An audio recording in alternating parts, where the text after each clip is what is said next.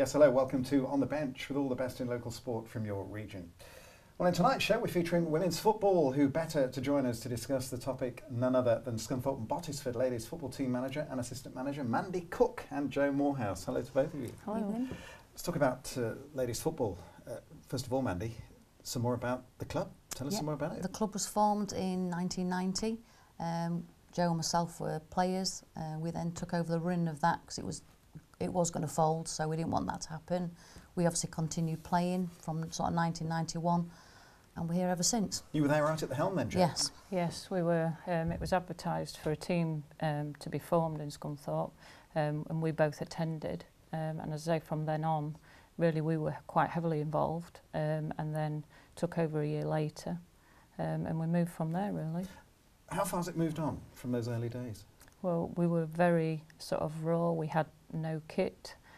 Technically, it was, you know, just meet up and play. And we eventually got in a league. We played some friendlies first, and then we were into a league the following season because you have to go through a normal application process. Is that the league you're in now? No, this was sort of the bottom tier, if you like. We've progressed. We've had 3 or 4 promotions since then, so we've had the glory. Good. To be fair. Yeah. So, what league are you in at the moment? We're playing in the North East Regional League, Premier Division, which... so how would that compare with the men's game? Possibly Division 1. We used to be in the Combination League, which I'd put down maybe as a championship in the men's game. A good standard, probably where we would like to be back. But we're in the Premier Division, which, again, is sort of 2 or 3 tiers in the women's football pyramid. You've got your county leagues, and you've got Division 2, 1, and then the Premier Division in the regional. How easy is it, or how difficult is it for you now having to stand on the touchline doing the managing compared with those days when you used to be playing? It's very hard, Yeah, really. But I think we're both realistic that we're not as fit as we used to be, as much as we'd like to be out there. Too many injuries. How have results been going this season? We've had a good season. I think the main objective was for us to survive in this division. We've got a lot of newbies. We had 6 people making their debuts at the start of the season that had never played in open age women's football, which was massive when we was up against teams, established teams like York City, Whitley Bay, Wakefield. So, you know, we will end up, all being well, we'll survive. We're middle of the table. 2 teams dropped out, so that's taken the pressure off a little bit. Just one thing there you mentioned, and it's just occurred to me. Do you align yourself with Scunthorpe United, the club, the football club? Yep. I know she mentioned York City there as well. Is that how you start? Do you look to really put yourself alongside the local professional team? Yeah, we were Scunthorpe United ladies. We got took under the wing by the men a couple of years into it when they wanted grants, etc. And we won all our honours under that badge, to be fair. We were very successful. We went through 2.5, 3 seasons of not being beaten in anything. And then they didn't want to sponsor us anymore. Obviously, financially, we were only after a couple of thousand a year, which is what we had a gentleman's agreement. And they then decided that they didn't have the money to do that. So we had to get another sponsor, and Bottesford Town took us under their wing. So we now play from Birch Park under, but we still wanted to keep the name, obviously, Scunthorpe as well. Never easy when you want money. We'll talk some more about that in a little while at sponsorship. Okay. Well, our production crew recently visited the club to find out more. Let's have a look. This is where the hard work starts. We're here on a cold night to come and support the ladies football team. Now, football and ladies football in particular has become massive just lately. Now, down here in Bottesford at the Frederick Gough School, to find out a little bit more and check out behind the scenes. Hi, I'm Mandy Cook from Scunthorpe and Bottesford Ladies Football Club. The football club was formed in 1990 and I took over running. I was only a player then, and I took over running it then in 1991. And it's just developed from there. We train on 4G and then obviously play on grass, but performance, brilliant, a lot better because you can control the movement of the ball better. It makes the players work harder, certainly in skills, things like that. So for us, absolutely brilliant. We want to go as high as we possibly can. We're realistic, I think, in the women's game. We used to be in the Combination League. People retired, we've got young girls coming through that are only sort of juniors, but naive, but because of their enthusiasm, I want them to progress and play as much as they can, really, at a high standard.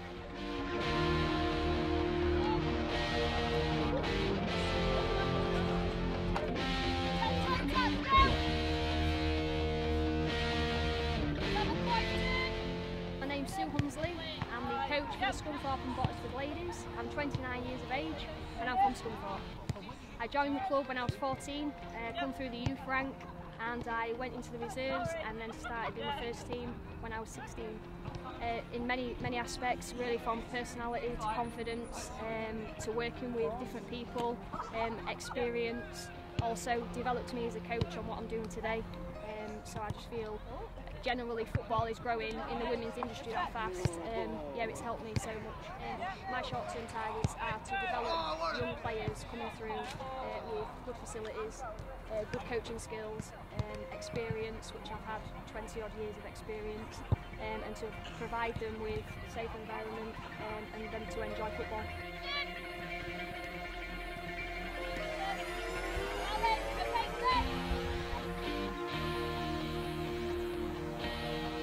Use your body. Hi, my name's Rebecca Hornsey and I play centre midfield. My name is Underwood, I'm club captain and I'm centre half. I've been playing for the team now for about 6 years, not 7. And I joined in about July on this time, so about 6, 7 years.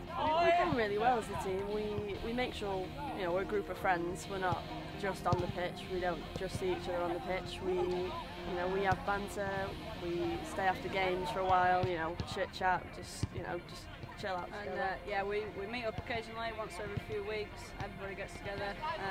We've got all sorts of different ages, different backgrounds, but it's a very good spirit amongst us. I think we've both played for different teams now, where we can both bring different things to the team. And at the minute, it's a very young squad. So I think it's going to help us to help them. And it's gonna, Yeah, we definitely bring different experiences, different walks of life in a way. But as I say, we've got a lot of youngsters who we like to think we're setting going down to and guiding them along. I mean, this season was a big season for stability, getting a foothold in the league, you know, kind of staying up, making sure we're here next season. I think the next couple of years we keep the same squad, introduce a few more new players. You know, I think we can push. Yeah, just aim as high as we can, really. I mean, the County Cup's a big event for us, so we're always trying to push from the final to that and just keep taking place in the league, really. That's it, the training session's over. The ladies have been put through the paces, the manager's done their bit. All that can happen now is the performance on the pitch. We'll see what happens. Listen, join your local club, get involved. Bye. Mandy and Joe are with me from Scunthorpe and Bottesford ladies football team. I think, Mandy, from the VT we've just been looking at there, it does appear you're a team very much in transition at the moment. Is that right? It is, yeah. We've had a lot of newbies into the team, youngsters that have come up into open age. So they've gone through the ranks up to under 16 and then come through. Some girls haven't even played open age 11-a-side football before this season. Like I say, we had 6 girls that were on the debut start of the season. So, yeah, a tough initiation test for them, I think. But I think they're showing willing and they're very enthusiastic. So. And Joe, you've been rolling since, what, 1990? That's right, yeah. How difficult is it? Like the men's game, you'll have ups and downs, won't you? But you've got to sustain it. Those players go, new players come in. That's right. How difficult's that been? It is difficult because a lot of the new ones that are coming through now obviously will go to university as well, so we lose players there. We sometimes lose some to other teams, you know, if they're sort of moving away, etc. And obviously we lost a lot to retirement, but I say bringing the new ones through, the whole reason of having the other teams is to feed those in. Where's the image of ladies football at the moment? Because it has come on a long way, hasn't it? Oh yeah, it's progressed. I think it's good. I think and the FA have sort of got into it now with the Women's Super League. I think there's a lot more press, a lot more games for people to see, which is encouraging, because what drove us on is the fact that we wanted people to be able to play. We couldn't have that at our age. We didn't start playing till we was in our 20s. Yeah. So really the main thing is to make sure that the girls can say, I want to play football and I've got access to it. Okay, listen, we're going to talk some more about sponsorship and idols and just where the ladies' game is at the moment in a little while, so stay with us. Great. Well, let's go to the break now. Taking us closer is our new feature. It's Jim Gale's home workouts.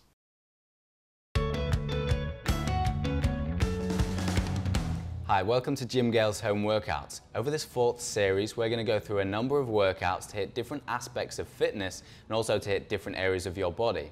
Before we get started, we need to go through some health and safety. First of all, always warm up at the start and always cool down at the end. Also, I'll be asking you to use some equipment at home, so don't use anything too heavy and never push yourselves too hard. Okay, let's get started.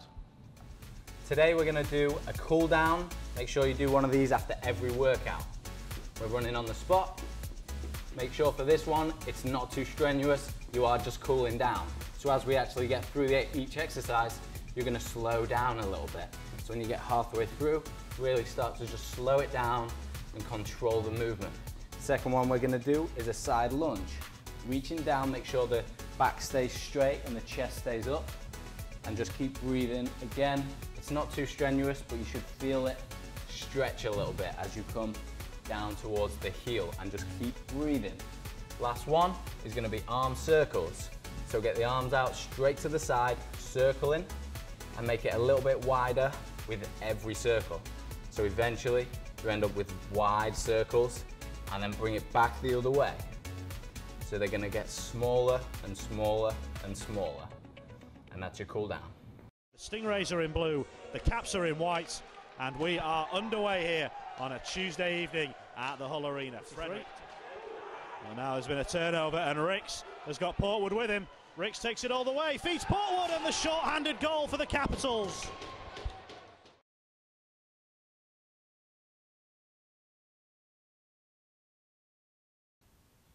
Welcome back to On the Bench. Hope you enjoyed Jim Gale's home workout. Well, in this half of the show, we're going to be chatting more women's football with Joe and Mandy, and bringing you the ice hockey highlights from the Hull Stingrays. Before that, though, let's bring you right up to date with the latest sporting results from around the region in Team Talk. Well, let's start with football. In the Premier League, Hull City were held to a goalless draw at bottom place Leicester City. Tom Huddleston sent off in that game as well. Meanwhile, in League One, Scunthorpe United also drew, this time 1-1 with Sheffield United. Both sides, they will have felt they should have taken 3 points from the game, with draws leaving them just above the relegation zone as we enter really the closing stages of the season. Well, in the conference, frustration for Paul Hurst. His Grimsby side were cruising, it seemed, to a 2-0 victory away at Chester, when the home team, much improved, hit back to force a 2-2 draw. That result means Grimsby stay fourth, having squandered the chance to go within 3 points of top spot. No joy, though, for conference rivals Lincoln City. They remain in 12th spot after losing 2-0 at home to relegation place Welling. And it was left therefore for North Ferriby United, thankfully, to provide the region's only win this week. They beat Hensford 3-1 to climb to 11th in the table. Well, only one result in rugby. Market Raisin and Louth won their semi-final cup match against Ilkeston by 17 points to 15. And with no lacrosse result this week, that completes our Team Talk roundup for now. Well, let's turn to ice hockey. And it was a busy week indeed for the Hull Stingrays injury hit squad. They played 3 league matches in 7 days. All 3 games were decided by a single goal, with the Stingrays being on the end of 2 defeats against Cardiff and Coventry. That made the game at Edinburgh all the more important to the Stingrays' chances of making the playoff finals. The Stingrays are in blue, the Caps are in white, and we are underway here on a Tuesday evening at the Hull Arena. Frederick. Well, now there's been a turnover and Ricks has got Portwood with him. Ricks takes it all the way, feeds Portwood, and the short-handed goal for the Capitals. Opportunity side of the goal, Boyd, follow-up, Nasland, saved by Brown, real scramble here, and it's there from King. 2-0 Capitals. It's Barron skating it away, and he's taking it all the way through. What a goal! Lauren Barron from end to end and around David Brown. And the Edinburgh Capitals have gone 3-0 up in the first period. Full highlights on the Stingrays YouTube channel tomorrow. Osman, oh, Osman! There's a highlight! And there's a way back into the game for the Hull Stingrays. Dominic Osman, it is his 10th of the season. 6 of those have been power play goals. Lozon all the way around. Out in front, Tanaka! Ricks with the face-off win, but Galbraith read it. Moves in menacingly. Galbraith! Oh, he's lifted in above Heidlovsky. How did he find room for that? Collins to Nasland. Yarrelin. On for Nasland. Opportunity. What a goal! What a response! Collins.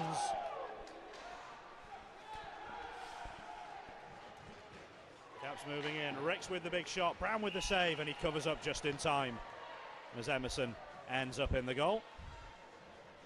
Nice pass to Frederick. Needs a little bit of support. Gets it. What a goal! Lozon! That was the pass he needed. And Lozon buried it. Still Galbraith. Save made. Rebound. Opportunity backhand. Oh, and it sits in the crease. And the whistle goes. And the Caps were going to clear it anyway. But they couldn't have come much closer. 2 ticks left on the clock. 5 minutes of overtime here. And Lozon wins the draw. It's back with Omar Pasha. And everything slows down. Cross and Tanaka couldn't take it across the blue line. Nasland, this is dangerous. Nasland, what an opportunity. Nasland, Brown saves. And the puck is knocked to the corner. So we will go to a penalty shootout. Just like 2 previous Stingrays and Caps games have this season. With the visiting team shooting first, it's Ricks against Brown. And it's a pad save by David Brown. Can he put the Stingrays in front as he goes up against Thomas Heidlovsky? Yes, he can! Heidlovsky was way out of his crease. Portwood opened the scoring in the first period. Oh, what a backhanded finish that is. He's already scored 1 on the night. And he just went for the shot. And there was no way past. He's left the puck behind. And so he doesn't even get his shot away. My goodness. And he can end it with a goal right here. He's done just that! The Stingrays move into 7th place in the table. And the race for the playoff places has taken a turn in the Hull Stingrays' favour. It's a really excellent comeback there from the Stingrays, wasn't it? Coming back from 3-0 down in the first period to win on penalties, leaving them in contention for the playoffs. My guests this evening, Mandy and Joe from the Scunthorpe and Bottesford ladies football team. Have you been involved in any real fight-backs like that, Mandy? Can you think of any? We had a few, which I think if you were 3-0 down at half-time, you get a round from your manager, which was us, and you go out there and you can pull it back. We've done that before, 5-4, and he's going through. Yesterday, we was in the County Cup semi-final, 3 minutes into injury time of extra time, and we equalised to take it to penalties. Terrific. So 2-2. We lost on penalties, but not so terrific. No, but that we pulled it back twice. We was 1-0 down, then we pulled it back. Literally, we were seconds away from going out, but we took them the next step. So brilliant. For a young side, we did all right. So what about it, Joe? You're running a football team. You've got potential there. How do you actually take that to the next level? How do you shape those girls and take them up to the next level and improve it? I think mainly we've found that you've got to be obviously committed. You've got to turn up week in, week out, do some extra training yourselves. From our perspective, we've obviously got to do our homework on the teams that we're playing, ensure that we know their strengths, you know, gauge that against our sort of strengths and weaknesses. And I think it's mainly keeping the team together. Keeping that squad together is the hardest, but we managed to do that. Yeah. And we just take them through to the next level, you know, the with us all the way. Are there some big egos there? Do they Not now. No, we used to have. No, we used to have, and I think, you know, you sort of weed them out. Yeah. But yeah, we're there now. Just looking at some sort of illustrations here, magazines promoting the women's game. I mean, it really has come on a long way, hasn't it? Oh yeah. Is it really glamorous, the women's game now, in terms of where you are and where you're at and where you want to be? I think there's a lot more glamour that the girls can see, which hopefully they'll aspire to people like Kelly Smith.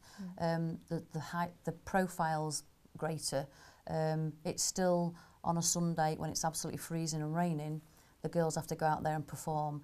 If you're a top player and you're lucky enough to be able to get a contract, there is a lot more razzmatazz. Obviously, the England squad are getting recognised. They have quite a lot of duties to do, but to get paid for doing that, brilliant. You mentioned Kelly Smith. Who are the other ambassadors who've really brought the game on?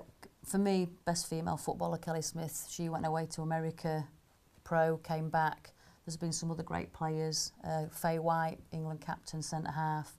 Going further back than that, Jill Coulthard and people like Karen Walker, who were local girls from Doncaster.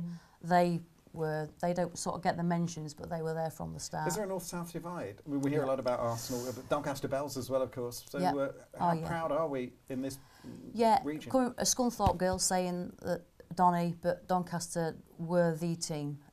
They were run themselves. They weren't attached to a men's team, and fair play. All the accolades that they won were absolutely brilliant. Obviously, Arsenal, a bigger men's team, which does help. Yeah. It does help.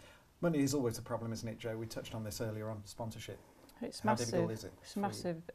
Obviously, you know, most of the girls do pay as they play, and we just always asking them for money, and it just seems so tough. Yeah. But we do ask, you know, people to go out to employers, and you know, even if they just get a ball sponsored or the football boots. I used to get my boots sponsored. Yeah. Oh, really? But we have been, you know, years ago. Yeah. We've been quite fortunate to get some companies on board. Yeah. How successful have you been with that? I mean, an IT company that I work with, that, you know, they sponsored us, HBP, NISA in Scunthorpe, you know, they were heavily involved. And I mean, years ago when we first started, our still current chairman, who's in his 80s, he sponsored us out of his own money. Sort of any interest he got on his bank account, he would throw in our bank account, and it was massive to us. You need incentive, you need inspiration, don't you, to go on. Where can you take this team? What's the next step? I'd love the next step to be the Northern Combination League for us, which is the next step. I think next season will be massive, probably 2 years' time. But you never know. Girls, when you start getting successful, you will attract players also. Yeah. When they want to jump onto a successful team, a well-set team, you will attract players. And where are those players going to come from? All over. Well, I say all over. Grimsby, Scunthorpe. We've got girls that travel at the moment from Retford. One girl used to travel from Wigan, Doncaster. Joe Moore from Halifax. So, again, I think when they're happy in a team and we are successful, they are prepared to travel. Our furthest journey is Whitley Bay, so it's a long day when we go to Whitley Bay. But when people are committed, and the players are, you have to be at this level. So any potential centre forwards watching now, thinking they might like to join the club? Yep. What's the next step for them? Scunthorpe and Bottesford ladies, you need to come on down. Yeah. And on the website. Find out more information. Where are you again? Yep. We're on Bottesford website through Lincolnshire FA. Obviously, we'll find us there. Good. Okay. Well, let's hope we can get some new players. Splendid. Well, that's sadly all we've got time for this week. Great to talk to Joe and Mandy. Special thanks, of course, to Scunthorpe and Bottesford ladies team. All the very best for the future. Keep it going, won't you? And thanks too to Mandy and Joe there then for coming in tonight. Don't forget, you can catch On the Bench Extra Saturdays, make a date, 10 a.m. here on Estuary TV. Join Rachel next week. She's back for your next helping of On the Bench. For now, though, bye-bye.